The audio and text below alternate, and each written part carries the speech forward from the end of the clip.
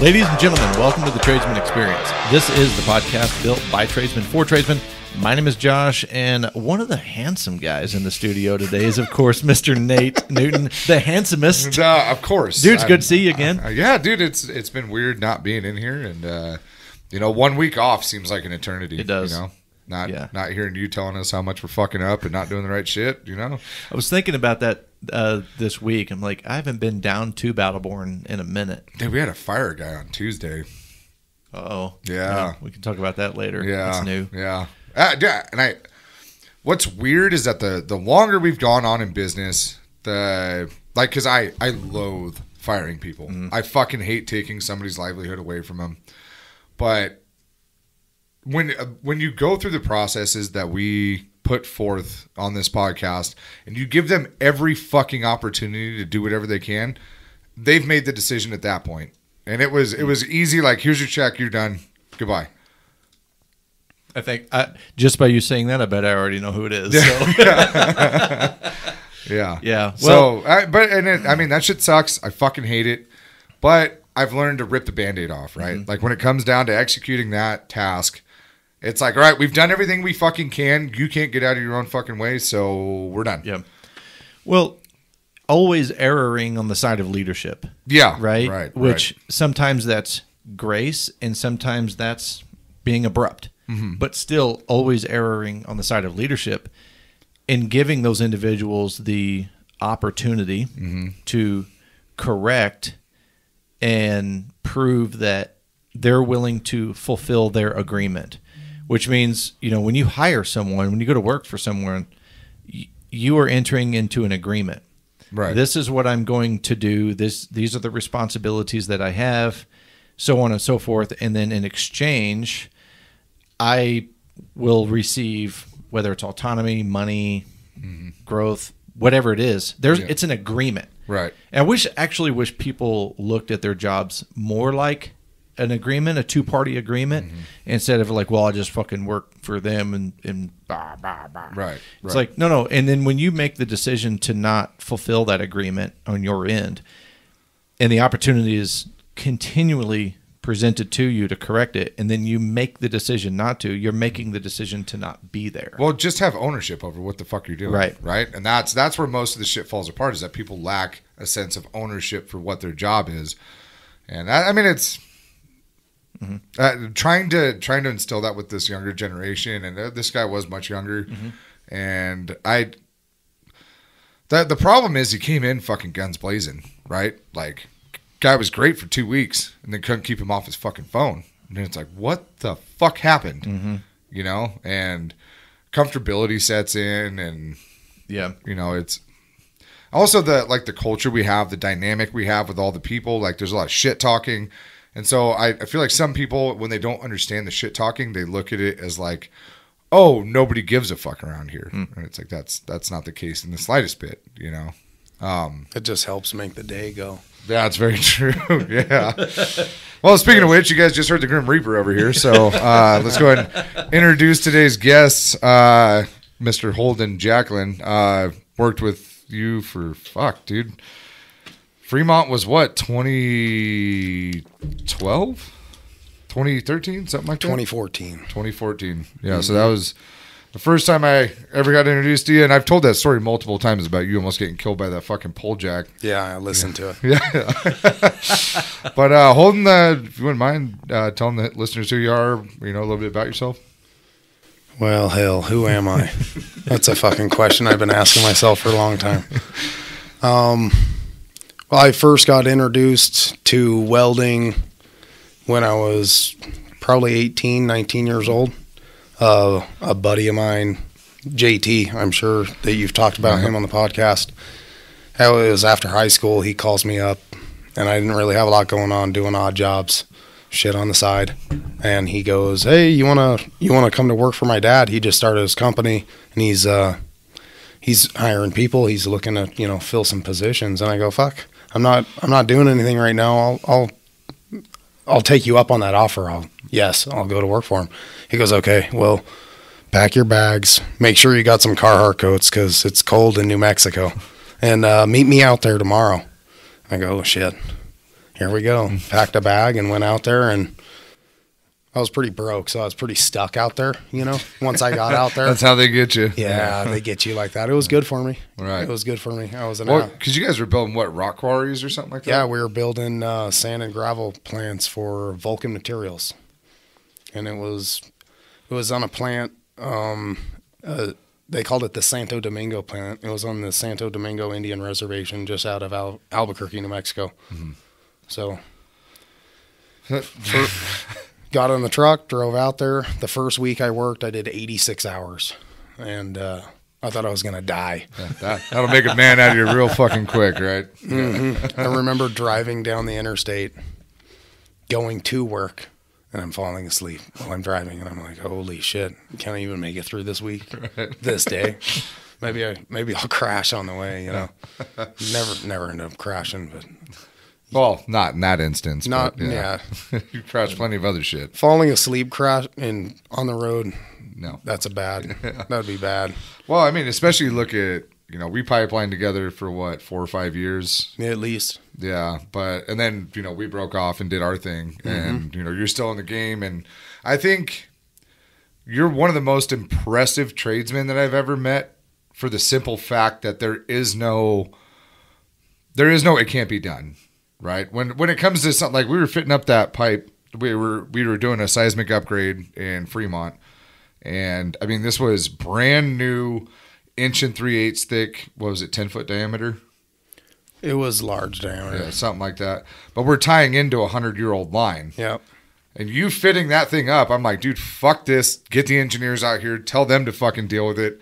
And then you leave this motherfucker in a trench for 4 hours and the things fit up. It looks like the scene from Hellraiser with all the chains and come-alongs and straps and hooks and all that shit.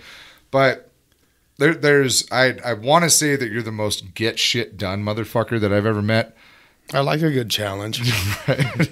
Dude, and like having you on a crew is a fucking challenge too, because you're going to do what you do, and we should probably just get the fuck out of the way, right? Sometimes. I don't like it when people on job sites, they try to capitulate and they try to slow you down. Oh, hey, we got to reevaluate what's going on. What you're doing isn't safe. And not that I'm always safe, you know, I'm no fucking saint when it comes to safety, but right. Some contractors, they try to crawl up your ass and fucking slow you down, you know? Mm-hmm. Well, and the simple fact that you don't have this fucking off switch that you see with a lot of people, right? Like, I mean, you and I have been together on projects for, you know, pushing 30, 35 hours straight through, and it's like we're the last 2 people on site, and then the trench collapses, and we still kept working, right? We dug our own. The trench collapsed. Luckily, I was on the other side welding. He's on the inside. I'm on the outside. The trench collapses on one side. Like, he felt it. He felt the pipe move when that shit came in. And yeah. We kept working. We just got it done. And that's one of those things that being a business owner and witnessing what we did and the extents that we went through to do things and get them done. Well, it's not in that next group of people, right? When I started working for Dean's, so before I worked for Dean's, I worked for a gentleman named Brian McGrath, my buddy's dad, and there wasn't we can't do it in the vocabulary, you know. Right. We found a way to get shit done. Yeah. And when I moved into pipelining, it benefited me, you know, because when you're on the trigger and you're welding, you're making money. Yep. And if you have to grab a fucking shovel and shovel a bell hole out because you have a slough off, or, you know, part of the trench caved in a little bit, you just grabbed a shovel and did it. Right. You weren't like, hey, laborers, come over here and dig this out for me. And then stand there with your fucking hands in your pockets, you know? Right, right. So where did that mentality originate from? Did you mature into that, or is that having to do with your upbringing? I didn't really think about much of that growing up, about mentality of, you know, not being able to quit, because I got kicked out of school, you know, so I quit school. I didn't really have I don't really have a drive to be in school, you know. But if I found Trades are a great place for you. Then. if I found something that I liked doing, Yeah. I didn't stop, you know. And being around guys like Nate and, you know, all the guys that we worked with at Dean's Certified Welding, and, you know, I met Matt through Nate. First I heard stories about Matt. Yes, I love Matt. First I heard stories about Matt. He's my partner Matt, he's back in Illinois. And I'm imagining this great big giant motherfucker, you know, which he is. But he's the nicest dude ever. I wasn't expecting that. Yeah. It's disgusting because it's genuine. Like, he's genuinely a nice guy. Yeah. Is that salt of the earth? Absolutely. You know, usually the nicest guys that we meet working, they're always huge. They're always huge. We had a guy named Bamber. Yeah. Jared the Bamber. dude over there in Tennessee Yeah, now. he's in Tennessee now. And he was I wouldn't want to get him mad, but Right. he was one of the nicest guys I've met too, you know. And Coleman. Yeah, Coleman. Yeah, I thought that and every time we talked to somebody that Nate and or Matt worked with, I always try to figure out like timeline piece just from stories. But so you worked with Coleman was part of that. Yeah, group as well. we worked with Coleman, Jared Bamber. I never worked with Matt too much. We were on some jobs together, and he kind of came back into Dean's, you know, at the tail end of, or right before they started Battleborn. Yeah. So maybe he was working there with us for about a year or two. Yeah. Well, I mean, you came up and helped us out on our first big project, too. We were doing that big cable railing up there in Meeks Bay. Yeah. You came up, and I still remember this clear as fucking day, that all I gave a fuck about was the production. I'm like, fuck, we got to go. Like, we got to make this contractor happy. And Holden just stops in the middle of what he's doing, and he just walks over to the shoreline, and he's just looking at Tahoe. He's like, man, this is a cool fucking job site. And I'm like, dude, it is. And I haven't looked up once. No, it's a gorgeous job site. When I was out yesterday out there, they're working on a multi-million-dollar home right on the shoreline. You guys in Glenbrook? Yeah, yesterday? Glenbrook, yeah. Yeah. Yeah. I mean, when the hell do you? I told Hunter, I was all, this must be one of the most beautiful, gorgeous places on planet Earth, and we're just hanging out, working, you know. Yeah. Welcome to Billionaires Playground. Yeah, you got to stop and enjoy that a little bit. I agree. Yeah. Well, because I mean, when we were pipelining, we got stuck in the shittiest fucking places on the face of the planet. Like, I don't know if anybody knows where Mojave, California is, but like Jawbone Canyon. It's a big OHV area, but there's fucking tweakers everywhere. The only thing that's really there is like a FedEx facility. I'd rather be there than LA any day. Oh, fuck LA, dude. Jesus Christ. Inner cities. Yeah. I mean, we work in an environment where you're building the infrastructure, so you're constantly in inner cities. And I don't like inner cities. You know? Yeah. Did you get stuck out on that Edison job with us out in, what was that, Joshua Tree? No, I wasn't out there. Okay. It was 2 hours between facilities. We're in the middle of the desert, and to go from one hydro facility to the next, it was a 2-hour drive. So you spent 2 hours on site welding galvanized bullshit together? I love welding galvanized. Oh, I'm sure you do. You look like you love welding galvanized. And then you would just drive across the fucking desert, go to the next facility, do the same thing, and it was really weird. But this job has taken us to some really incredible places. Like we went up to Canada for 2 years. You guys got stuck on that fucking New York job for shit. That was almost 2 years, right? We were on that job on and off for 2 years. Yeah. I was out there.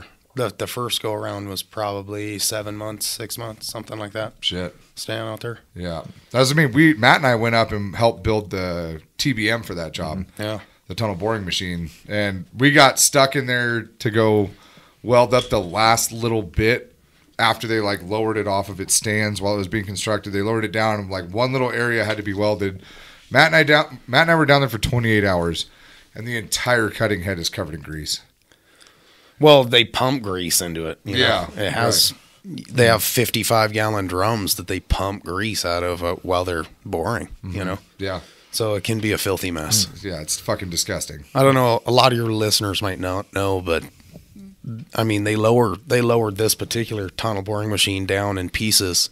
It's in several segments, and they weigh anything from 400,000 pounds up to 500. You know, I think they lower the cutting head down.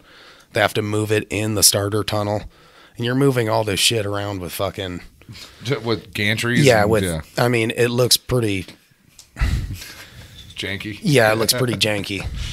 Very, very primitive. Yeah, it's very primitive. Interesting. It's a multi-billion-dollar project that you're using chain falls to move a couple 100,000 pounds. Everything about mining is difficult. Yeah. Especially the miners. God damn, is that a weird group of motherfuckers, dude? Yeah, dude, I mean, I'm multi-generational. I come from miners, so I have friends back in the Midwest that still mine. Yeah, I mean, there's something about being underground all day that just fucks people up. Yeah. Yeah. Dude, all they eat is pickled kippers. Like, I've never seen a miner eat anything other than a pickled kipper. It's like a little piece of fish, and they just... Interesting. I'm like, okay. You learn some stuff when you go to those places. Yeah. Yeah. Yeah. Did Holden, did you grow up in the trades, like from a kid, or? My dad was a mechanic while I was growing up, so I was constantly wrenching on stuff with him, and we rode motorcycles, so you know, I've been riding since I was young, and every time something broke, we would fix it. You know, we didn't have a lot. We did it ourselves because we couldn't afford, you know, spending a bunch of money on luxury shit. Yeah. So growing up, you know, and he worked for a line stop company too while I was growing up. So I was always hanging out with older guys that were welders and had welding rigs. And Interesting. He did a lot of the fleet maintenance on this company's trucks and everything. So growing up, I was always doing something with him. You know, summertime, I'd be going to work with him. Yeah. Waking up at 5. You know, I think that my dad actually probably from a young age kind of introduced me to working. And he'd always set me up with stuff. He'd go, oh, hey, so-and-so down the street needs, he had like an acre of lawn. Go grab that push mower and go mow that shit, you know. Make a little bit of money. Always had money when I was a kid. Yeah. So. Well, when Nate talks about you, and even in this conversation about you figuring things out and, you know, getting things done, I'm always curious if that is just like nature or nurture, right? Is it something that you are built with? Is it something that you learn as you grow and mature? Because I think, I mean, first of all, to be in the trades successfully, you have to have what I call a mechanical mindset. Like, you have to be able to look at something and it's like Jarvis on fucking Iron Man, right? Like, you mentally understand how this thing works, and so you can start to diagnose it or correct it. I think that's necessary to be successful in the trades. What interests me is the different levels that people are able to operate with that mindset. Well, and I'll tell you right now, after working with him for as long as I have, it's just Holden. Like, there's nobody else out there running around doing what Holden does. Like, I remember when you showed up in Fremont to do that tie-in, and I'm standing there watching him. He's just standing on top of the trench, just staring at this fucking thing. And I can see the wheels turning in his head, and he grabs like 4 things out of his truck and heads in the hole. Yeah. Like, he knew exactly what he was doing when he got there. I don't know about that. Well, so the other thing that I appreciate is you put a lot of value in action. Well, you got to try different stuff to see what works. You're not going to sit down on a piece of paper and be like, oh, we're going to bend this 1-inch metal over here. It doesn't seem possible, you know, but metal's very bendy. Absolutely. Yeah. Yeah. So getting into welding and again, being the son of a mechanic, it's ironic because my youngest brother, his dad is a mechanic, and TJ mechanically is one of the smartest people I've ever met.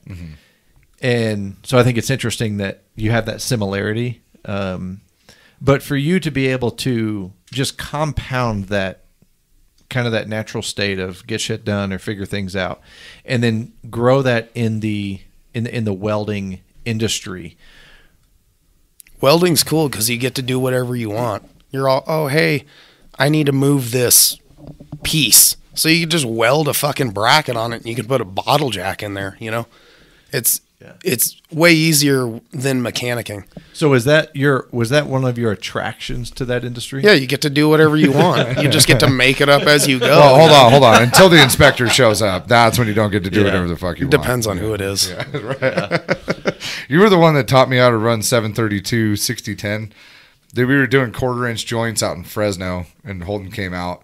I hadn't really run much 60-10 at that point, and so I was like trying to figure it out. I was kind of making a mess out of it. So he shows me how to run it with 3/16, and I'm like, cool, fuck yeah. And he's all, hold on, check these big bastards out. And these 732 rods are 14 inches long? Yeah. They're fucking huge. It's like a cigar. You can single pass a 1/4-inch joint and just whip it and dab it. And I wish I knew what you were saying right now. Dude, but dude, we were getting 16 joints a day. Yeah, you can get some welding done on it. I went after that Fremont job. It wasn't really wrapped up because we were going kind of back and forth. I was on a job in Fontana, and I was working for a contractor by the name of CCL. Mm-hmm. And the owners were always on site. It was Jim Corbett and Tom Carmichael. And when I met these guys, they were expecting Mike's brother, Bruce, to be out there. Ooh. And I pulled up, and they're digging in the middle of the street. I don't know what the fuck I was doing. You know, I didn't know what I was getting into. They just sent me there. And Tom comes out, and he goes, "You're our welder?" And I go, "Yeah." And he goes, "Where the fuck is Bruce?" And I go, "I don't know where Bruce is." And he goes, "Well, can you wipe your own ass?" And I was like, "Yeah, I think so." He's all, "Well, that's better than the last fucking guy did."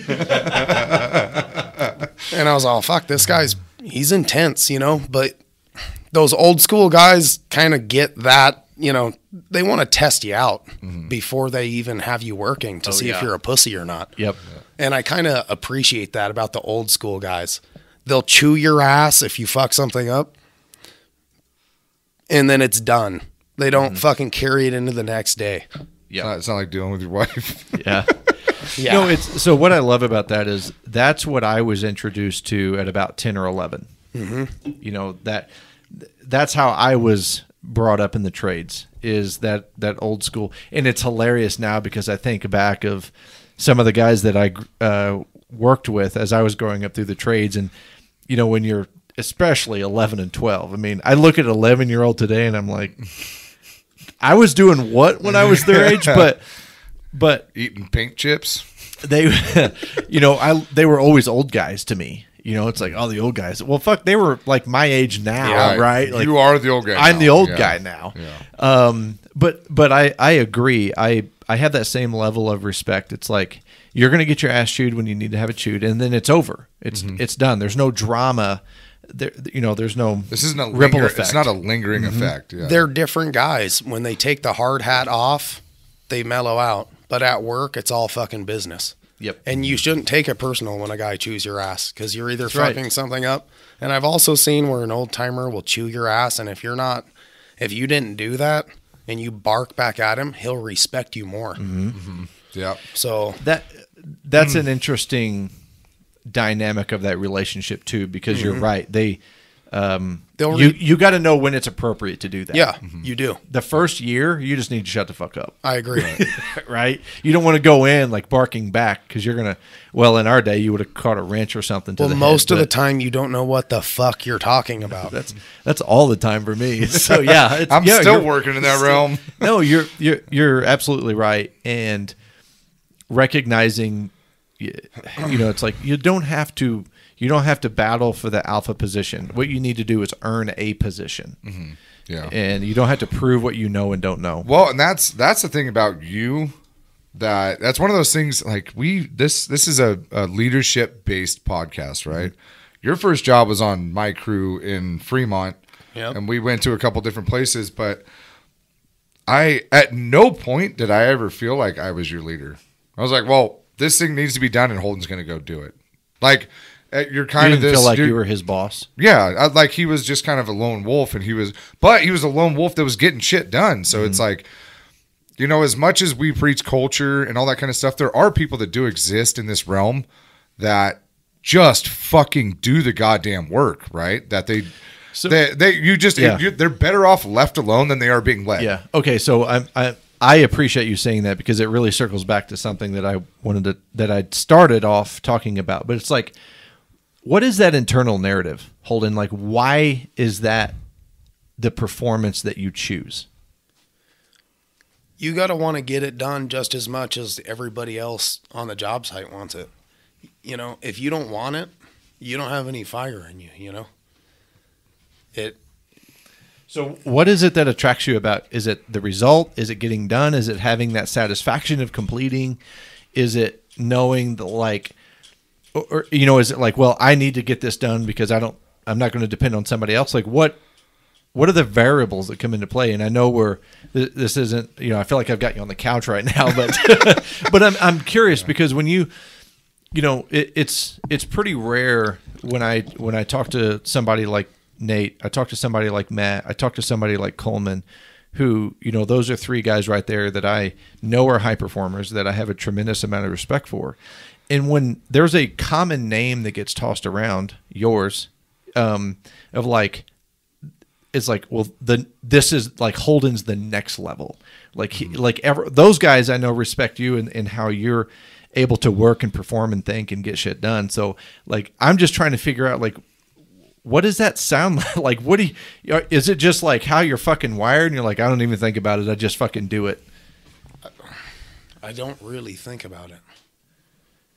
So, I don't dude, really think that's about Holden right there. dude, and that's the best answer he could have given, because I'm working with you for as long as I have. I wish people could see the confused look on his face from that ridiculous question I like, just asked. What do you mean? Like, I just do the shit. Yeah. But that's why I hold the respect that I have for you. It's because, like, when you show up, it's do or fucking die. Mm-hmm. There is no fucking in between. There is no gray area. It's just, we're going to fucking get this thing done. I mean, you remember being out in Vegas when we were out there at Lake Mead, and it's 120 degrees on the bench. Dude, we're just burning. We're fucking going. We're welding the whole fucking time. And dude, and I'm not going to fucking give up in front of this motherfucker. That's for sure. I ain't going to let him fucking win. It's camaraderie too. You know, you don't want to fucking so you're on a crew with four guys and you're all equals on a job, you know. Mm-hmm. You don't have one guy fucking dictating to you what you should or shouldn't be doing. You're working as a team to accomplish the goal. Mm-hmm. And if you puss out, you're fucking leaving your work for the other guy to do. Right. Yeah. It's almost like, you ever seen that scene in Full Metal Jacket where they beat the dude with the soap? The soap. Oh yeah. Like, some dudes deserve that. Like, you don't want to leave all the shit that, you know, if there's a crew of 6 guys out there and you guys divide it up so everybody can get out of there at the same time, and some dude just pussies out and fucking leaves, dude, we're all going through the same shit. It's 120 degrees out and we're welding. You don't want to get in your truck and haul ass. Mm-hmm. Yeah, that's like the definition of embrace the suck, right? Like, we're all suffering together, and you know that if you fucking bitch out, that all those other guys are going to be sitting there picking up the fucking slack that you left. And they're not going to call you on to the next one. Exactly. But what is it that keeps you from quitting? There's a bit of some competitive nature, you know, working. A bit? Yeah. There's a bit of it. There's some stuff that I can't win. I mean, there's some guys at Dean's that they can beat me at it, you know, a lot of shit. Mm-hmm. Yeah. Like Nate Schultz, the fucking golden arm. The golden arm. I met Nate. I met him once. That dude's just ungodly. Like, I don't know where the fuck that dude got his arm from, but that dude could weld from 6 o'clock to 12 o'clock without ever coming off of the trigger on an 84-inch joint. Like, he would reach down and do it in glass. Like, I tried that. I couldn't do it. Yeah. That dude's just a freak of fucking nature, man. I don't know where the fuck he came from, but I'm not sure he's human. Well, what I appreciate about that, Holden, is like, you know, what Nate's talking about right now is like, that's a tremendous skill, right? To be able to lay on the trigger in that entire joint, but also problem solving, figuring things out, having that intuition, and then that almost unstoppable action to generating the result, it is also equally as valuable, right, as the skill. So it's like, I get the competitiveness because you do want to be the best at everything, but recognizing like what your strengths are, what your gifts are, like what are you the best at? And if the best is like, we're going to fucking get it done. Like if there's a team that has a whatever it takes guy on there, like that's a great compliment to the shit that everybody else brings to the table. I think that even if you're slower, even if you weld slower or whatever, any part, any dynamic of the job that we do, if you're not the best at it, I think that as long as you don't quit when shit starts sucking. Yeah. So does that bitch voice creep in on you when shit gets tough and you're like, God, I don't want to fucking do this. I'd rather quit. You know, when I get mad, I'll get fucking pissed at contractors. It's adorable when it gets mad too. You're down in a hole and you're fucking laying in 2 feet of water and there's water spraying out of this fucking pipe that you're trying to weld. And you're like, hey, are you fucking idiots going up the fucking pipeline and trying to shut valves off? They're like, we did all we can do. I just start getting pissed, you know? And I just want to get the job over. I don't want to leave. If I'm out representing Dean Certified Welding, I don't want to fucking bitch out and leave this fucking water fucking shooting out of a fucking pipe and roll my shit up and just be like, fuck you guys, I'm out of here. Which is something that we've seen far too many fucking times where somebody just drags up and they fucking lose their shit and they're like, this is too hard, I'm done. And it's like, who the fuck do you think is going to come do this? It's Holden. It's the easy, fair weather motherfucker. I think that taking the easy route's always the fucking bitch way. And it's easy to be all, oh, I'm not laying in the mud and doing this. I'm just going to get in my truck and fucking drive home. And then your whole drive home, you're thinking, what? How am I such a pussy? You know? Yeah. I'm not sure those guys have that narrative. I don't think they question. I think it's more of an ego conversation being like, yeah, fuck those guys. They're not making me get in there. I think the whole ride home is justifying their action, not evaluating it. I've had that experience too, you know.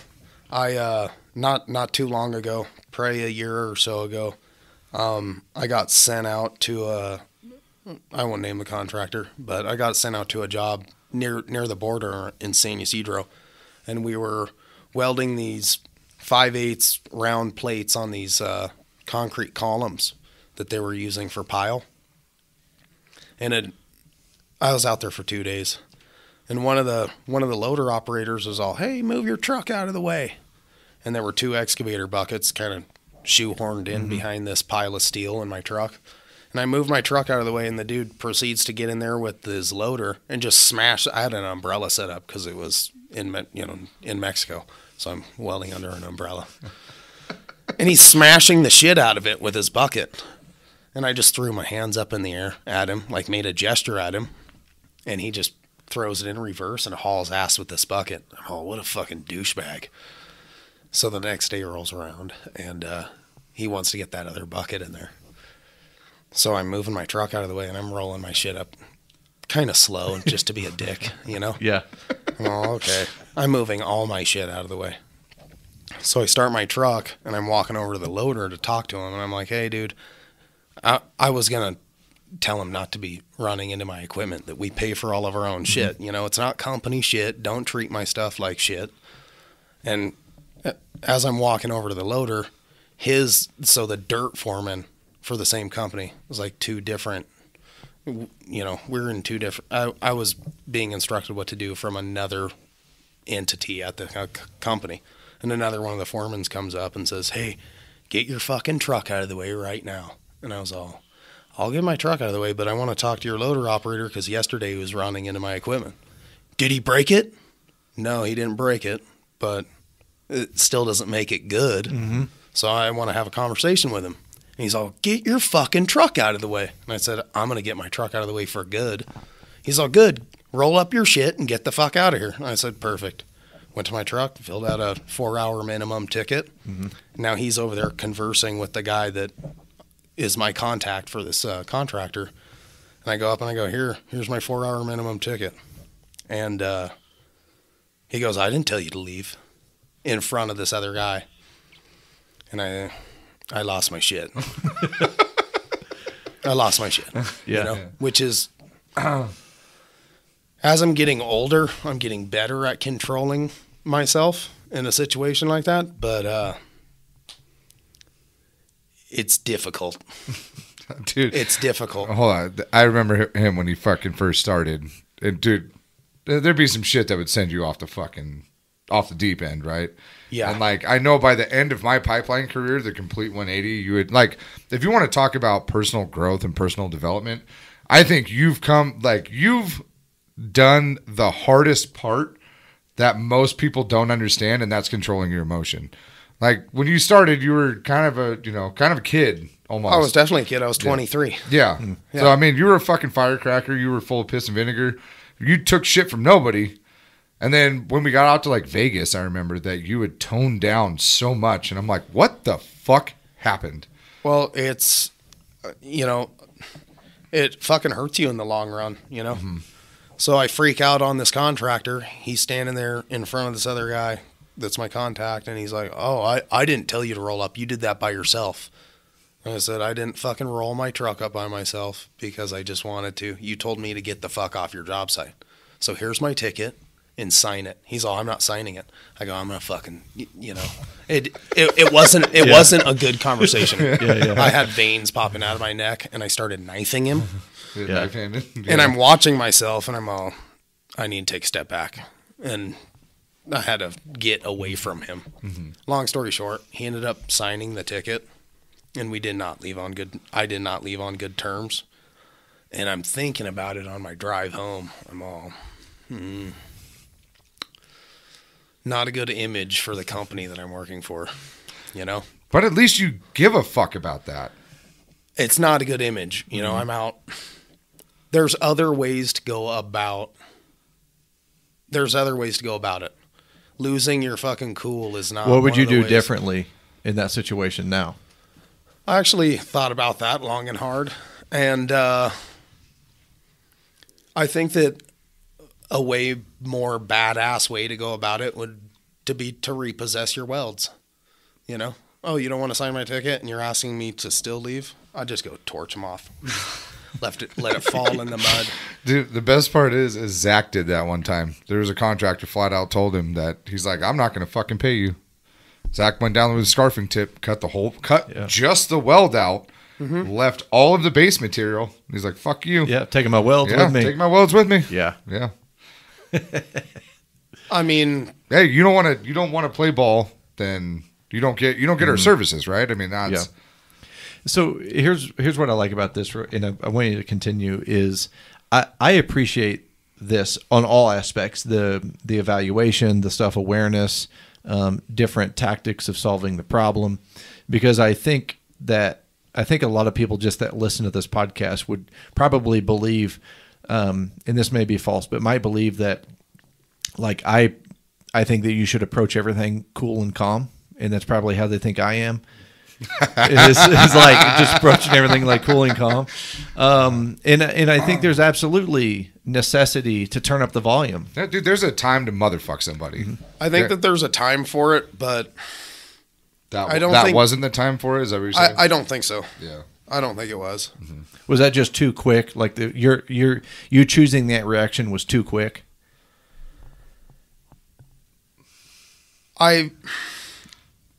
I don't think that threatening to kill people is a good way to try to do anything. What are you talking about? The U.S. government's been doing it for the last 300 fucking years. Yeah. No, I just mean to have a reciprocal relationship with a client. You don't want to be fucking telling anybody that you're going to kick their ass or I mean, what if it comes down to that? Why even work for them? Yeah. Well, I mean, I remember when I first started in the pipeline industry back in like 2006 or 2007.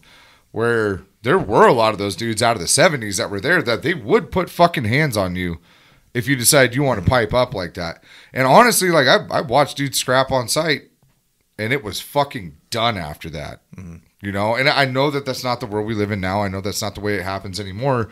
But when you were dealing with fucking knuckle dragging badass motherfuckers, that sometimes you had to get down like that. Luckily for me, I'm 250 fucking pounds, so like they thought twice about it, you know, which they probably would have whooped the shit out of me. But well, that goes back to me being that 12-year-old kid I was talking about. Like I've been wrapped up, tied up, thrown in the dumpster. Like when and by the way, at 12, I was probably.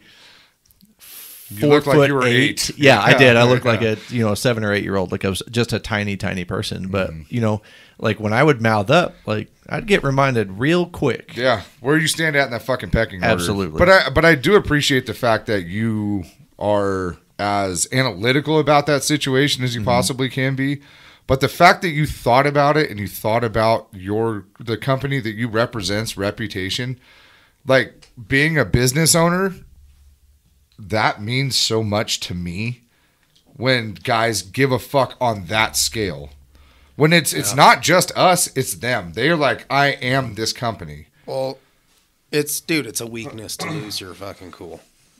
But there's also moments for it. And if a dude's blatantly lying and fucking told you to fuck off and then you come back and he's lying about it, I'm not going to lie, I'd probably lose my fucking shit too. Yeah, But I'd probably be doing the same thing, sitting in my truck going, God, I shouldn't have done that. Yeah. So other than torching the welds off, like what does that conversation sound like to you now? Like how different would that conversation go? I think that torching the welds off would just be like a badass story to tell. Right. And then you wouldn't really have the repercussion that you wouldn't, when you lose your shit, you look like an idiot.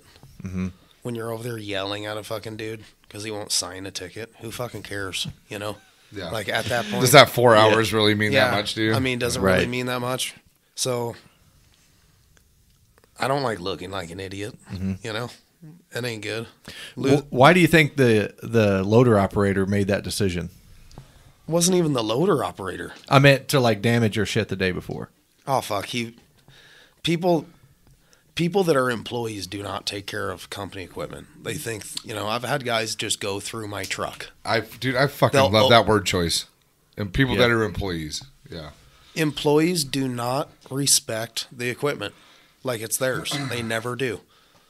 No, and so I gotta throw this out there.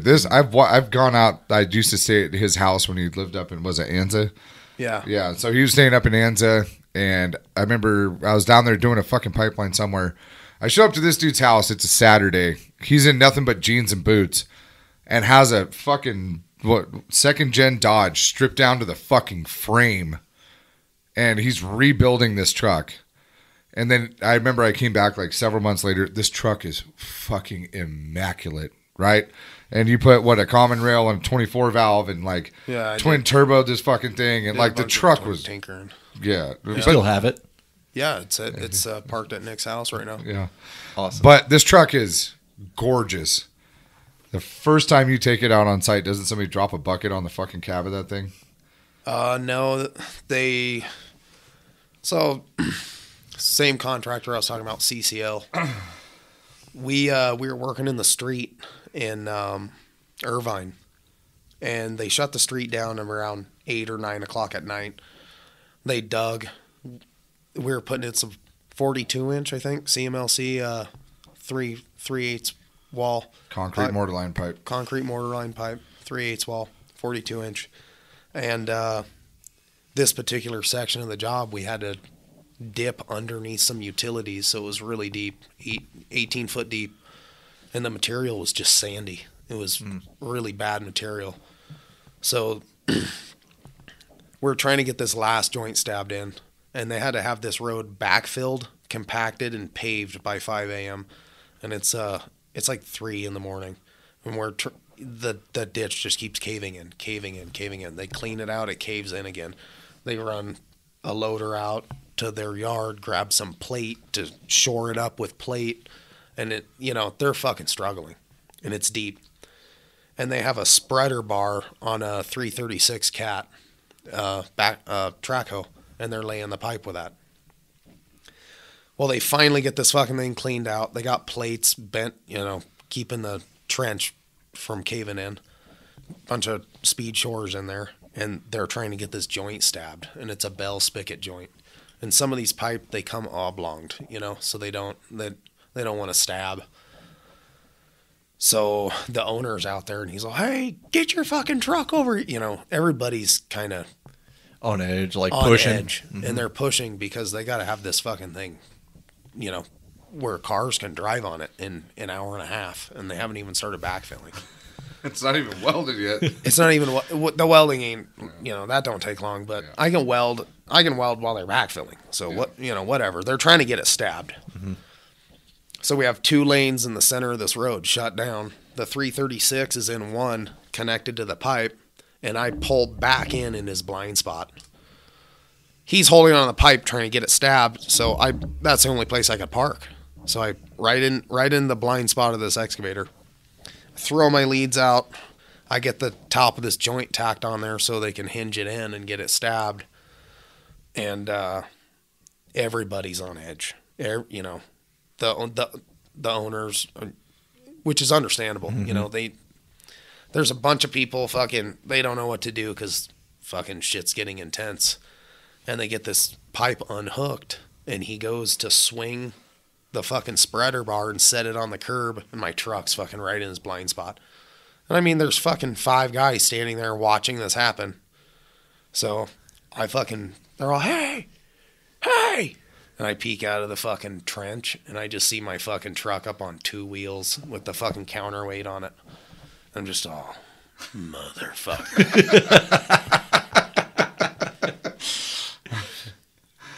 What are you going to do? It's done. Exactly. So I went in and welded that 42-inch joint and fucking hauled ass. They paid it. They paid for it, you know. But that happened again, like right after that too, though, right? Didn't that cab get damaged a second time? Yeah. So after that, I got the cab fixed and I put the welding bed on it. And I was out at Kramer Junction with Charles Prince, and we were welding some 30. Chuck's a great fucking dude too. Yeah, another great guy. He's a fucking sharp motherfucker. He is, yeah. So we're out there welding some 30-inch casing pipe at Kramer Junction that goes underneath that new fucking on ramp deal that they were putting up, just for some future pipe that would eventually go under that overpass. And I'm in the trench. We're brother-in-law on this. And some guys all, hey, welder. And I peek up out of the hole, and they're like, the concrete truck just fucking dumped concrete all over your hood. He had all the chutes connected, and he turned really sharp by my truck and just smacked the fender, went up the fender, over the hood. There's concrete all over it. And the dude's driving away. And I'm all, hey, motherfucker. Dude, he's trying to drive away. Yeah. Like, I still don't understand how you're able to find these bodies for these fucking trucks. I have a graveyard full of them. Yeah. But they're all tip top. Actually, the current one that I have on the work truck now, I found a really clean 1500 on Craigslist for like $2,000. I bought it and stole the cab off and put it on my truck, and then I put my smashed one back on the 1500 and then sold it. So then you have a bunch of trash laying around my yard. That's the mechanic in you, having fucking body parts and truck parts and shit laying around. Dude, I'm watching this dude run around his yard shirtless with a full fucking transmission for a diesel truck in his hands, just like waddling across his driveway. And I'm like, dude, I hope he doesn't ask me to help him. I'm ready to go to bed at this point. Being handy with mechanics, you're in a welding truck. The fucking thing's gonna break down somewhere, you know? I don't like being broken down. Yeah. How long have you been welding now? Oh, for a living or? Well, you said you kind of started around 18 years old. I started around 18. I didn't do a lot of welding. Couldn't be trusted with it quite yet. I had to kind of grow into that. You weren't a welder yet? No. You were just welding? He knew how to weld. It wasn't a welder. Yeah. Well, I told him I knew how to weld. And then when I got out there, he figured out pretty quick that I didn't know how to weld, you know? But I bought a welding hood, and I'd watch those guys when I was working for Brian. And eventually, bought a welding hood and we had all the trucks at the hotels, so if we had any spare time, I'd fucking strike up the welder and practice a little bit, talk a little bit of shit to everybody else that was practicing. Hey, that looks like turkey shit. Oh well. It's weird because I'm sure he sounded just like that when he was 18. It's almost like having Velada in here again. Right. Yeah. This is a little bit. Yeah. So how long has that been then? It's been probably 13, 14 years. Okay. Yeah. And I've been working for Dean's for 10. So, Okay. yeah, Damn. That's something a good about run. that. Yeah. Yeah, that's a good amount of time. I'm in at 12, so dude, that job, like I did love welding pipeline. Like it was a cool thing, but I got tired of being on the run. I got tired of being homeless. I got tired of just never. I didn't belong anywhere, And once you hit like 30, you're like, what the fuck am I doing? And there's plenty of guys that made it into their 50s, 60s, Yeah, doing that line of work. Like Steve Jones, rest his soul. He was a fucking stand-up guy. He just passed. Was it Parkinson's or ALS? ALS? Yeah, but Lou Gehrig's disease. but the dude was just fucking knew it all. He devoted his life to this trade, and Bruce, who was Mike Dean was the guy that owned the company. Bruce was his brother, who actually built Big Red. He's the one that built the bed on Big Red. Gary Schultz. Dude, this dude had how old was he when that trench plate got dropped on him? I don't know. Dude, he must have been in his 50s. He's an old devil dog out of San Diego, dude. And he had a 1-inch thick trench plate dropped on him, fucking flattened him out. And that dude, what was it, a couple weeks later, he was back in the trench working again? I'm not really familiar with the story. No. But I've heard that he had a trench plate smash him. Yeah. Well, they called him the animal. Dude, that dude would outwork any fucking 22-year-old that ever showed up. If he knew you were younger and more capable, he fucking doubled down and he got after it just to make you look like a bitch. He works for Boutier now, a third-party inspection for a lot of these water districts. Hopefully he's out of the field. He's getting way too old for that shit. He's not welding. He's just inspecting. Yeah, he's an inspector. It's pretty good to see him. But we got this fortunate position of like we got to see the last of the dying breed.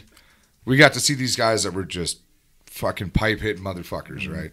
And these guys got after it, and we got to work side like Al and all those guys. Like we got to work side by side with these guys.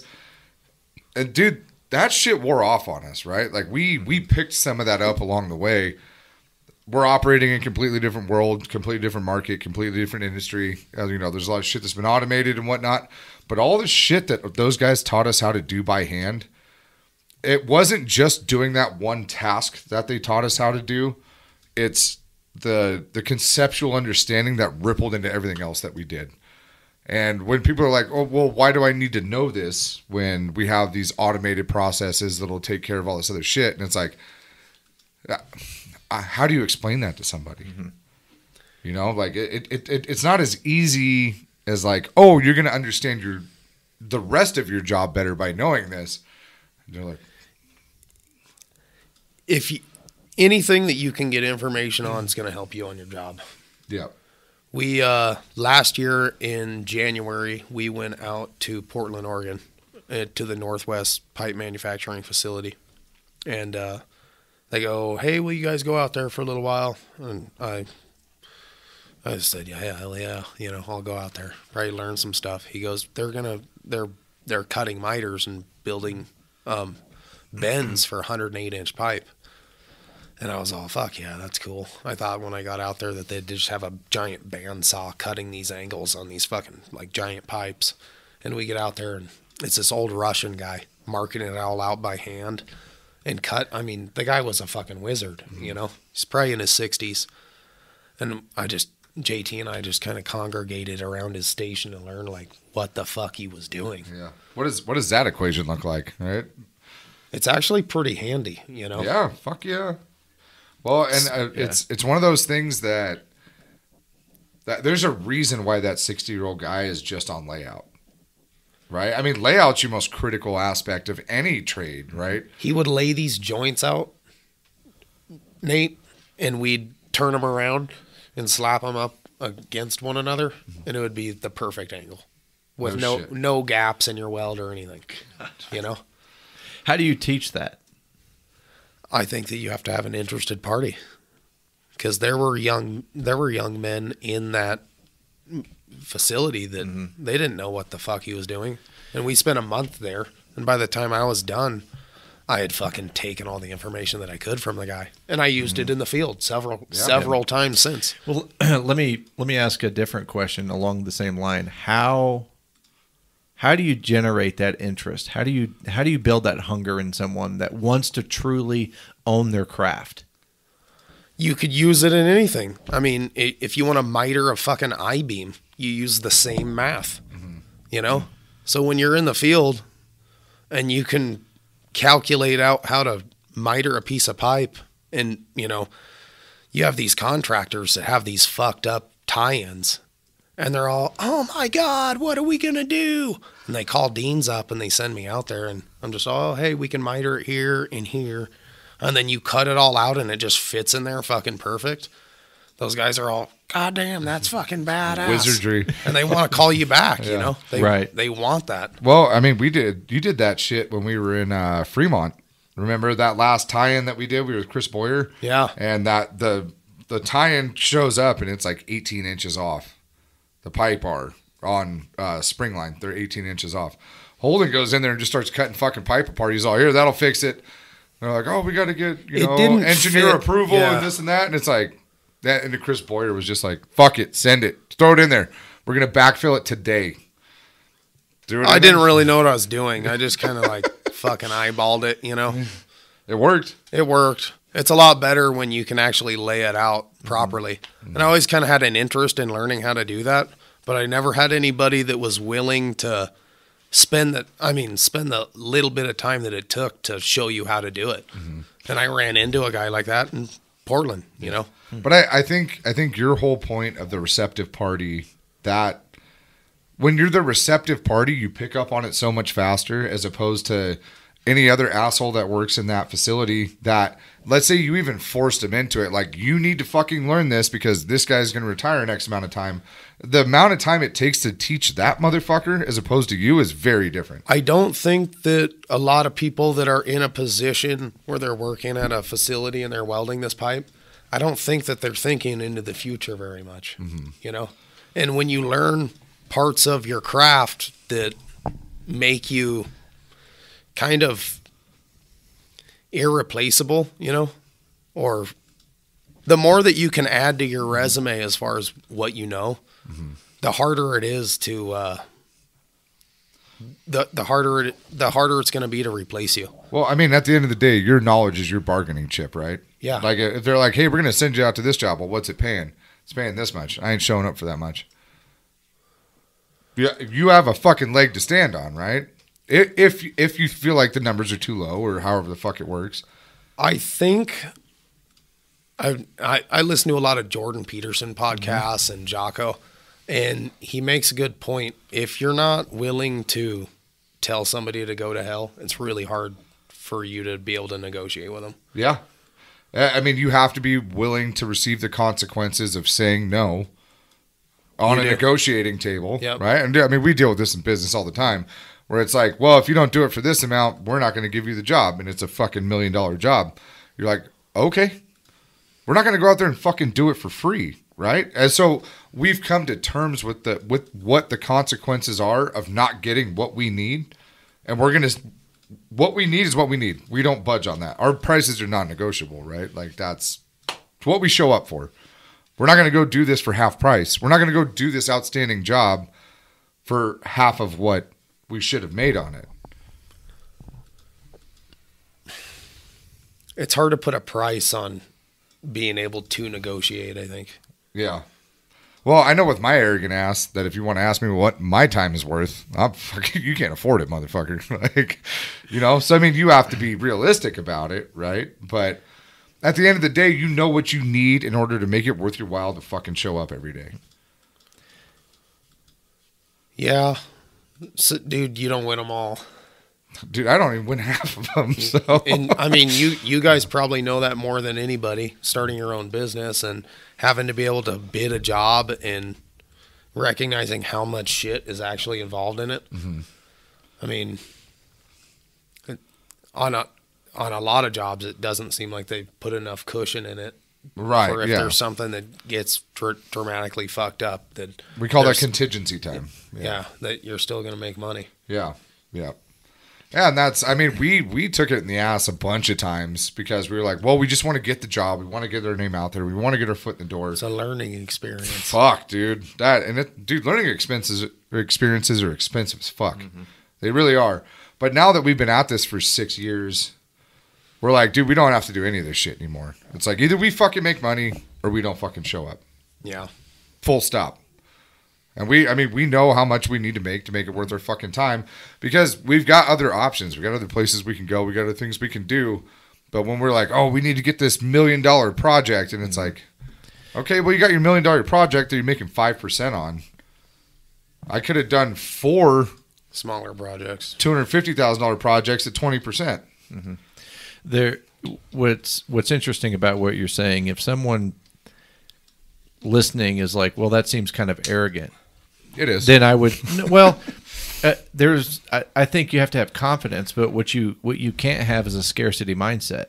Right. And that's what people fall into, is a scarcity mindset, and they feel that they have to say yes, and they have to commit to the yes. Mm-hmm. So they have the work, and they're not really focused on what their value is and what their value is worth. What problem are they solving? Are they in their lane? You know, a lot of things that you and I, Nate, that we discuss often on here.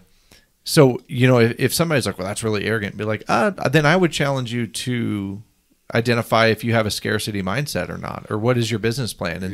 And if there is a misalignment where you don't think that you can go in, and I'm not talking about demanding prices, and I know that's not what you're talking about. What you're really talking about is knowing your worth and keeping that at the table. Right. And if someone doesn't think that your standard is the best fit for them at that price point or whatever metric they're using, then that's okay. Then you're not the right person. Yeah. And like that word arrogant keeps coming up, and I've been called arrogant a lot in my life. And I've noticed that everybody that calls me arrogant, they're people that don't fucking do shit. Like my confidence it's seen as arrogance, right? And I completely understand why they see it that way. It's because they don't do shit.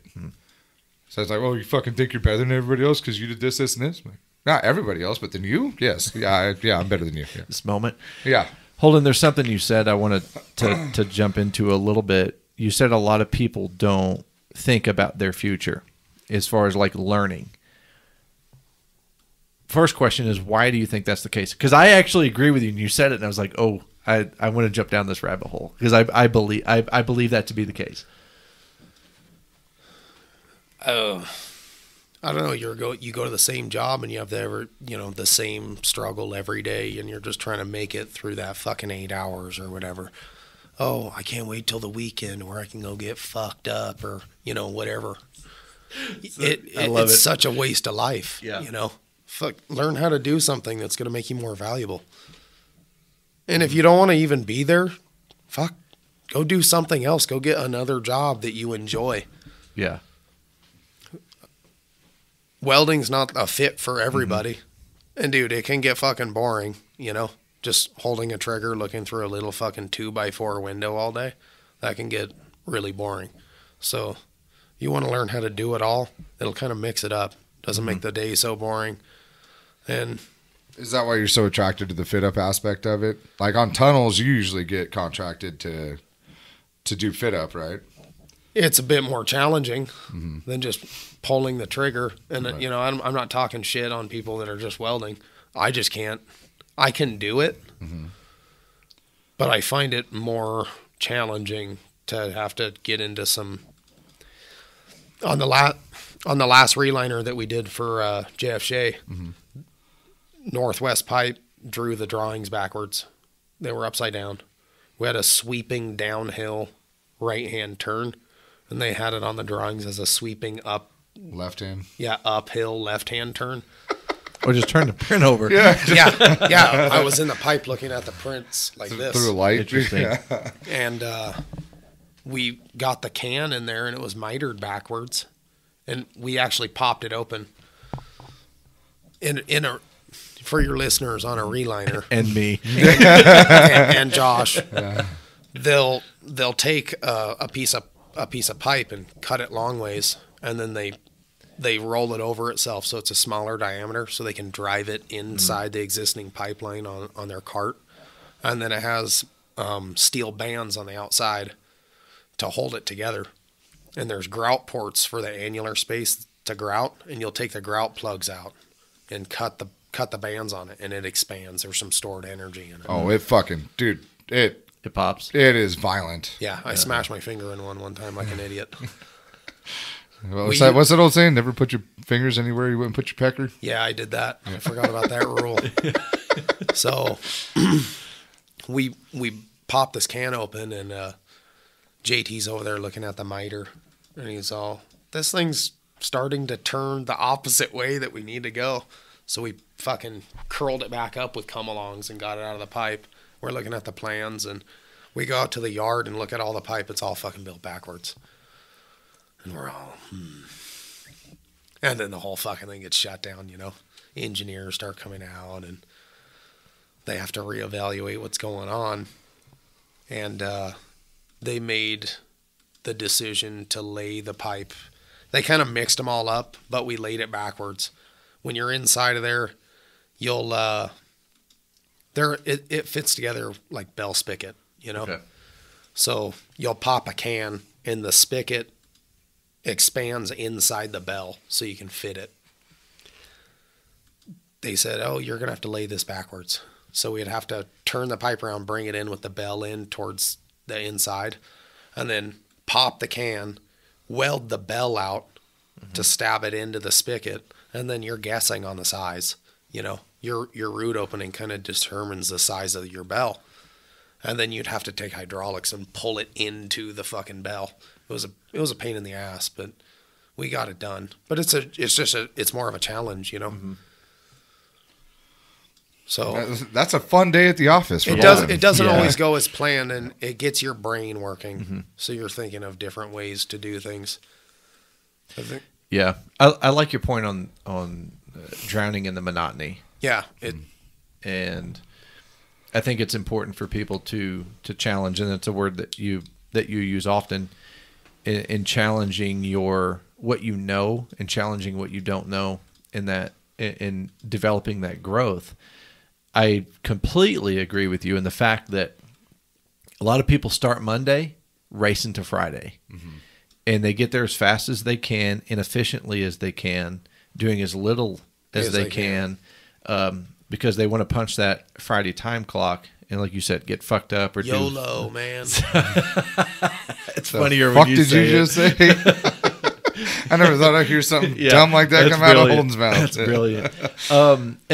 So I think for me, another part of narrative that kind of feeds that action is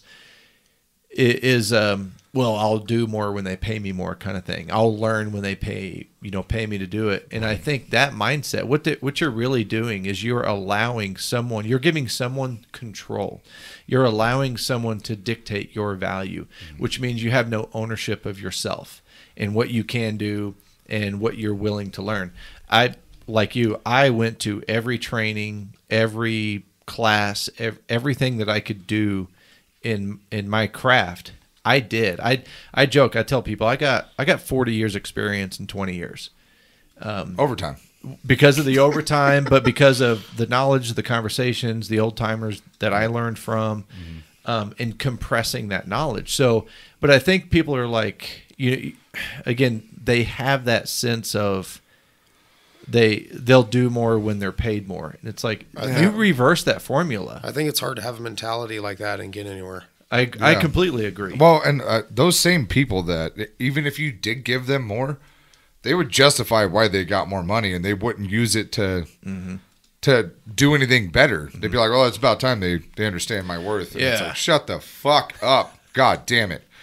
But again, you're the ceiling that people put on themselves. Yep.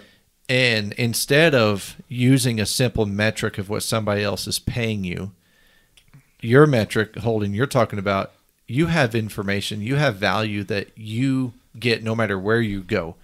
Like, that's your information, that's your value, that's your skill set, that's your ability, and applying that to the things that you do every day just builds that experience. It's like, it's far more valuable than someone telling me I'm worth X number of dollars. Yeah. Well, and we talked about scarcity mindset earlier. These are the same people that use scarcity mindset in the other direction. They're like, I am the scarcity. You're lucky that I show up here every week. Like that is the mentality that these people walk with. Us with your presence, and therefore we pay you for your time. Yeah. Yeah. I think that you can find out really quick if somebody's got that mindset or not. Right. It shows up in behavior. Yeah, shows up in behavior. Are we here to do a fucking job, or are we here just to fucking get through? It's a mentality, Right. Well, and I think that was part of the being on the road for us. That was such a good thing. It was like, I don't fucking want to be in Adelanto right now. Oh, God, I hate that place. Oh, Jesus fucking Christ. I don't want to be here. Yeah. So we would show up, and they're like, dude, you guys don't have to work this fast. It's like, the fuck we don't. I don't want to stay in this hotel where you hear gunshots every night. Like, I don't want to fucking be here.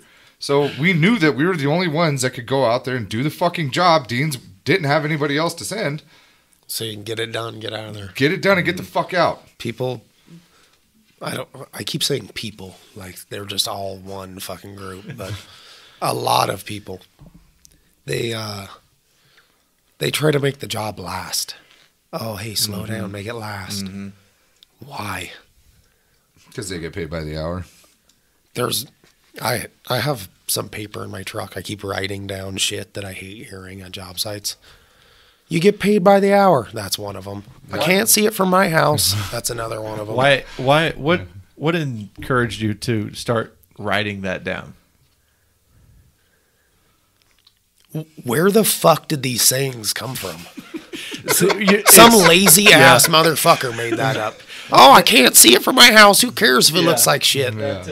That right there, Holden, right there is why it is so difficult to unpack you in an hour, because that's to me, that's just a glimpse into like how you think and how that feeds your performance and how you evaluate the performance of others. And you're literally writing shit down that you fucking hate to. I fucking love that. I think it's absolutely brilliant. But it's those little nuances in your behavior and in the behaviors of high performers that set you apart. And anyone that's not a high performer is like, well, that's fucking stupid. Right. It's like, no, he's collecting data. Right.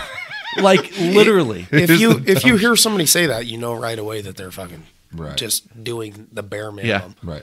Well, let me ask you this. What is your biggest challenge as a high performer when you get onto a job and you're dependent upon this other crew to do their shit, but they're all a bunch of slapdicks? Like, what is your biggest hurdle you have to overcome in that realm? I found that a lot of the time, if you don't try to insult them, it works better. But it's so hard not to. It's pretty hard. Yeah. Sometimes it's very challenging not to insult people, but they'll kind of give you the reins and let you and let you help them. They'll say, if you come at them like, hey, you're a fucking idiot. What are you doing over here? They'll just right away. They'll just right away shut you down and fucking Scoutmaster Kevin. Yeah. What? But if you come at them kind of from at a different angle, and like you're trying to help. No, it's leadership. Yes, thank you. Thank you. Like you're trying to help them. You're trying to be led. Yeah. Almost like it was their idea. Like, who gives a fuck whose idea it is as long as we can get this fucking ball rolling. Right. So you're planting the seed of the idea, and like you make it so blatant that there's no way that they can't develop this concept on their own. And a lot of the time, patience is a virtue, And I have noticed that you have developed that over the years. But when you first started, I had kids. Dude, you were the most impatient motherfucker I'd ever met in my life. You're like, we're fucking going now. And there was no stopping him, Yeah. Being in a marital relationship and also having kids, you have to develop that patience. Right. It's either that or you strangle them. And it's helped me with my career as far. I think it's helped me with my career, but I've noticed a difference. I think it's easier to be more patient because you got to let them run through all their dumbass ideas. Mm-hmm. And then eventually they'll just come around and be like, oh. Well, somebody had to let you run through your dumbass ideas at some point, right? Yeah. And I've had a lot of dumbass ideas. Well, the other thing that I appreciate about what you said is in Nate's example, you don't show up and push your agenda. You're not pushing your idea and pushing your agenda out of the gate. I don't care if it's mine, as long there's more than one way to skin a cat. It's just so long as we can get moving in a direction that's beneficial to everybody. Mm-hmm. Especially, I mean, when we go out on a job site and we're making a piece price, and the contractor's taking forever to get the fucking pipe in the ground or get the joint set or whatever, it's hard to come at them. It's not beneficial to come at them aggressively. Most of the time. People don't respond to that shit. And I can get kind of aggressive. Well, that kind of leads me into my next question. What do you think your biggest flaw is? Your biggest fault? Probably my mouth. I got like 4 examples off the top of my fucking head. Easily. It's me saying shit that I shouldn't have said. You know, if I would have just stayed quiet, it would have been way better. Yeah. But at least you're able to analyze that and understand that and course correct, right? Because I mean, dude, I'm not gonna fucking tell you the stories on here, but like some of the shit that he said, I'm just like, what the fuck did you just say? And like after he said it, I'm like, yeah, I get that. You know, like it made sense. Whatever you said made sense. Most of the time it's true, but it's, patience. Mm-hmm. You got to have some patience. Yeah. And you got to be wise with your words. Interesting. Yep. No, that's good. I mean, that's good self-awareness. What, is there anything that we haven't touched on that you want to talk about or share or give advice? I don't have any advice. That's the best advice. I don't have any. Yeah. It's the more you know, the less you know, Yep. Yeah. That's the unfortunate reality of the world. It really is. Every day I wake up and I feel just a little bit dumber.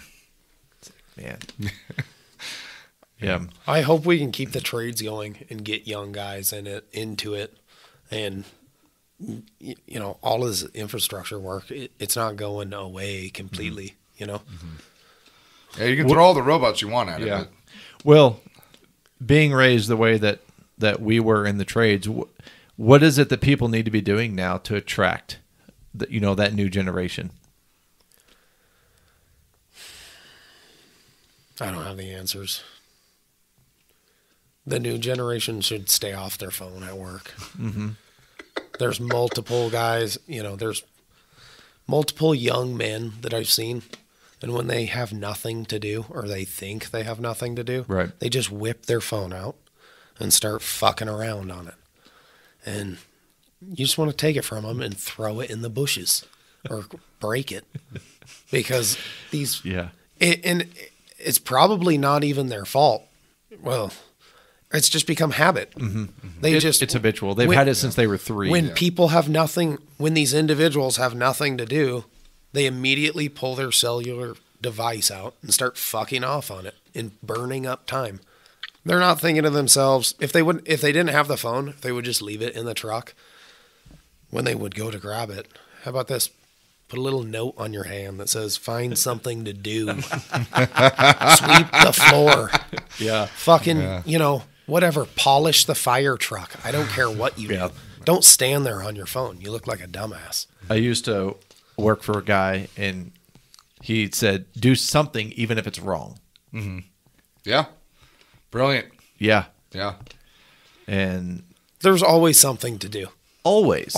Dude, I mean, especially in the pipeline game, dude, like our phones didn't work underground anyway. Like you'd have to go all the way up to your truck to even get your phone. Yeah, I just left mine in the truck because what happens is welding splatter gets stuck on it and then the fucker don't work. This is by far the hardest motherfucker to get a hold of too. Like you'll call him and he'll call you back in 3 to 5 working business days, but because he's not attached to his device, and you're one of those rare people that isn't glued to that. You know, like you'll look it up while you're working on something. You'd be like, well, how the fuck do I put this here? Okay, cool. And then the phone goes down and then you go back to work. But the technology is a great platform to be able to learn off of, and it's right in your pocket. I mean, that's awesome. At the same time, disconnect from it a little bit. Yeah. Yeah, but there's also something to be said about having the information and the knowledge that you gain out of that phone. But if you're so fucking tied up in the goddamn phone that you're not applying the knowledge to anything, it's useless. Well, I've learned a lot of shit off YouTube. But then you go and do it. You're applying it. Yeah, you're applying it. You go out and you fucking do the shit. But that's the problem, is that people are like, oh, that's how that works. On to the next video. I know that it'd be difficult for you guys not to have the social media, but I don't have it, you know. Yeah. Dude, I find so much shit on like Instagram that I want to send you all the time, and I'm like, God damn it! Like, I wish you had one, but I'm like, even if he had it, he'd check it once every 6 months, you know. How do you prioritize your time, the things that you do, because you have no attraction to social media, which I'm terrible at prioritizing my time. What you do just minimize the things that you do. You just you do 3 things and you just do those 3 things well. No, like weld, husband, dad, like truck builder. Typically, if I have a whole bunch of shit to do, writing it down fucking helps me. Taking a yellow pad, writing it down, crossing it off. Because if I don't do that, I won't ever get that done. It'll get lost in the ether. Whatever it'll get lost. You have 1 million people calling you. They're all wanting you to come do something. You can easily forget where the fuck you need to direct your attention. Well, especially being a guy like you, because I know when I call you, my intention is I know Holden will do it, you know? And so I know that every other contractor that fucking calls you, they're like, I know Holden will do it. So then now you have this plethora of people that are like, hey, we need this fucking thing done. And now you have to sort through that shit, right? As far as it just, you'll accumulate saying yes to so much stuff that you'll forget about what you need to do. And it's easy. Instead of pulling your phone out, you pull a piece of paper out and it does nothing. But that's all it does. Yeah, it does nothing. You can read what you wrote down and you're like, hey, I haven't gotten that done. Instead of pulling your phone out when you have nothing to do, pull a piece of paper out with some shit jotted down on it that you need to do. Makes it easy. I think that's single-handedly the best piece of advice that I've ever heard on this fucking podcast.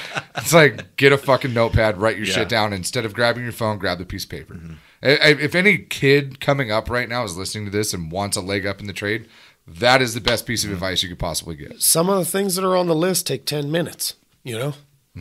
But you can still cross it off. You'll watch kids, you'll watch the younger generation pull their phone out and burn fucking 2 hours on it.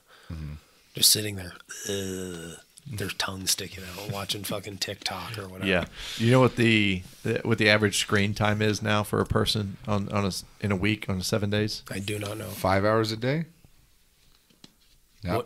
What is it more than that? 60 hours a week. What the fucking fuck? I was listening to Mike Rowe, a podcast that he was doing, and they said that there is 7 million working age males that are out of work on their own accord.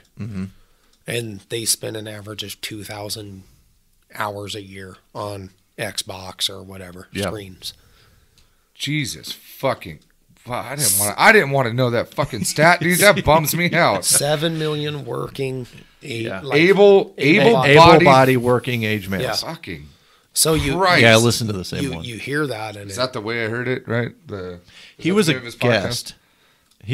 I'm not sure. I don't remember. I listened to a bunch of them. So yeah. And like I said, you know, I'm no saint. You know, I'll get on this phone while I'm driving. I listen to podcasts. There's only so much of the same. That's not being on your phone though. Like, I feel like if you're gonna spend time, if you're gonna use time with that, that's the absolute best way you can spend time with it, right? Well, having podcasts it's still on your phone, and I mean, you're using the technology that you have to benefit you. Listen to these people; they got a lot of good advice online. Do you listen to Goggins at all? David Goggins? Yeah, he's one hard motherfucker. Fucking different fucking creature, man. He's hard. Stay hard, motherfucker. Yeah, my perspective of him changed when I read his first book. The Can't Hurt Me? Yeah. Yeah. I gained I actually respected him after I read that book because he just seems like an internet fucking mouthpiece, right. And then you're like, oh, he actually did the fucking work, and he doesn't like that he's an internet mouthpiece. He fucking hates that shit. Yeah. Doesn't he he takes the negative comments from Instagram and records them on his phone and he listens to that while he runs? It's fuel for him. Yeah. But I completely changed my perspective after I read his book, and he just come out with a second one. Did he? Yep. Okay. That I don't know if it's a sequel to the first, or I don't know that much about it yet, but it's on my fucking list of books to read a mile long. Dude, everybody thinks I'm more of a reader than I am, and everybody wants to give me a book. Because you just articulate yourself so well, clearly, and you sound so smart. Biggest swinging dick on the yard, you know? Yeah. A star of this I think show. Clearly the star. I was listening to the first episode, and somebody told Nate that he has a face for radio. Yeah. And I said, that's fucking awesome. Most certainly do. Yeah, accurate. So, Holden, thanks for spending this time with us, man. I know that you're kind of passing through, kind of worked for them a little bit. But... Dude, there's nothing like getting this motherfucker out in the field with our guys. Like, you want to see a fire under their ass. They spend any amount of, like, I remember watching Grant after you came up with the Meeks Bay job. Dude, these guys look up to you, like, in this realm that I can't even fathom. Like, they look at you like some sort of divine figure. Because, I mean, we talk you up all the time, but then you get out there and you put the proof in the pudding, you know? And I love it when you come up here. Even if we only get you for a couple days, I love the lasting effect that you have on our crew. I think that when young guys, when they first start out, they're a bit intimidated by guys that have been in the trade a little bit. When I was just starting out, I definitely was. I come to a job site and meet Nate, this big old burly motherfucker with a beard, smoking a cigarette while he's fucking welding under his hood. Underneath his hood, he's smoking a cigarette, welding away. And I'm like, dude, that guy's fucking crazy, you know? And then I got to know him, and he's a pretty cool fucking guy, you know? But definitely just the image is intimidating when you meet this big old burly motherfucker on a job site, and he's like, hey, get down there and weld that fucking pipe. It's fit. You're like, okay. I think he did a better job than fucking Derek. I love when people impersonate you. It makes me happy. Yeah. No, it is intimidating, and A little intimidation is good. You can go along. Yeah. I feel like it's motivating, right? You're like, how do I get that guy to see me as my equal, right? And you want to do, because they're the same thing. I worked under Zach. Yeah. You know, and this dude is fucking, Zach, when he was welding, was just fucking on another level. The dude was so good at systematizing everything. And it was like the intelligence came out. And I'm like, dude, I thought this was a knuckle dragger profession. And then you get into the pipeline game and you have to figure out systems and do everything as efficiently as possible so you can make the most amount of money while you're doing it. Well, reducing all the inefficiencies you can is good. Yeah. Fuck yeah, it is. And it, dude, like that instilled something in us that... And you got to consistently be thinking about taking inefficiencies out. Yeah. It's not just, it doesn't happen by itself. Right. Well, how can I make this better? Intentionally. Yeah. Be deliberate. Yeah. That's something that John Maxwell, when I got into reading and studying leadership, John Maxwell was like, he's like the leadership guy on the planet. Yeah. And, you know, he was talking about people's mindset is, well, if it ain't broke, don't fix it. And he said, the mindset you have to have is, if it ain't broke, how can we make it better? That's what humans are constantly doing. Yeah. I mean, there was somebody, I think it was Jordan Peterson. I was watching an interview that he was doing, and he was like, if you gave humans the utopia that they're always striving for, where all they had to care about was fucking and eating, they would destroy it immediately. Because we have to have the unknown, right? We have to have the stimulation, the mental stimulation. We don't work well in this floaty... Utopia? Yeah, when things are good, do you ever notice that ebb and flow of your life? Like, things get good, and then all of a sudden they just start tanking again. Which one's high? Is it ebb or flow? Fuck me, I don't know. I don't know. I'm just trying to figure out how long this valley in my life is right now. I'm like, I'm either stuck in the ebb or the flow. I don't know which it is. But yeah, you're right. It seems like it's forever. We almost like subconsciously destroy it because we need to be stimulated, right? It's like, dude, we're on top. Everything's fucking great. And then how does it always fall apart? It's whatever actions we make. We get complacent. We don't fucking pay attention to shit. And then all of a sudden, life goes to shit again. But you ever notice that you're almost more happy when you have pressure, clawing your way out of that? Pressure's good. Yeah. Learning how to deal with pressure's harder. Yeah. Oh, yeah. Yeah. Yeah. Well, I mean, that in itself is a skill. Yeah. Right. Your example, just a couple of the examples that you give, but it's like being in that mindset of still problem solving regardless of the circumstance or the pressure, and not dragging up or not quitting or not blaming, or being able to perform at that level. I think there's harmony in chaos. I think if there was no chaos, it would be simple. So I think there's harmony in chaos and being able to operate at that pressure. I don't want to go to work and have everything just be easy all the time. Then boring. I'd be the guy that's like, God damn it, when's Friday gonna roll along so I can get drunk? You know? Yeah. You gotta have a bit of a challenge. Yeah.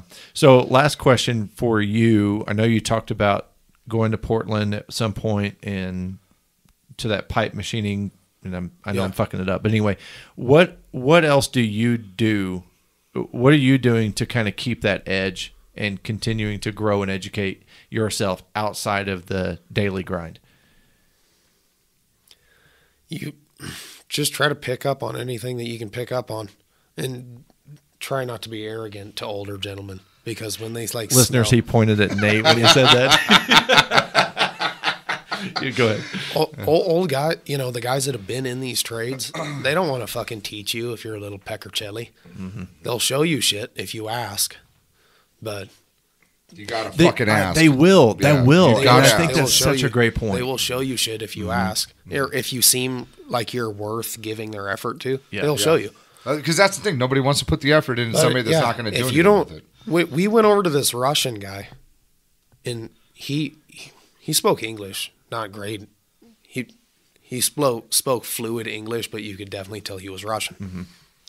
And there were a whole bunch of young kids in there, 25, 24, and they weren't over surrounding that. They didn't go weld their joint up fast so they can go over there and see what the fuck he was doing. They had no interest in learning it.